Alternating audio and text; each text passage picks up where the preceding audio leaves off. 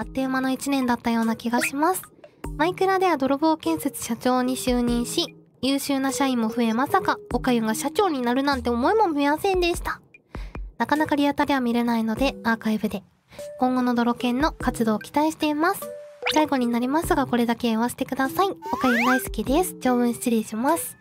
ありがとうだよ。嬉しい。いや、本当に泥犬が建設されるのもすごいね、あれだったし、自分が社長になるのもなんか、ねえ、こんなことになるなんて、みたいなとこだしね。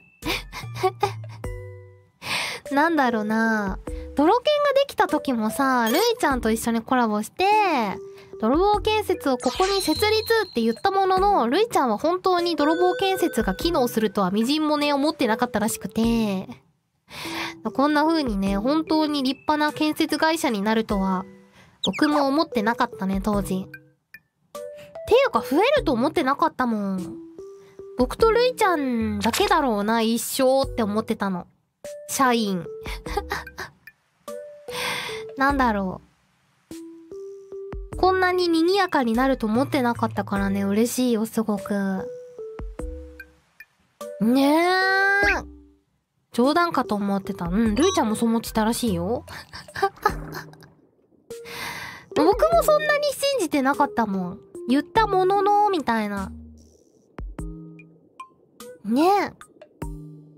一番いいよね。ふわっと始まって、みんながモチベ高いから、なんだかんだ、活動盛り上がっちゃうみたいなさ。最高じゃない？そういうの。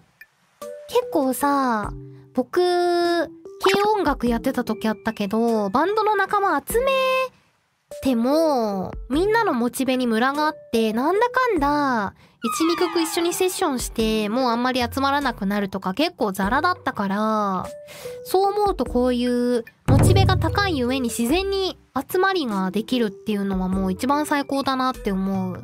うん。ねえ。そう思いますね。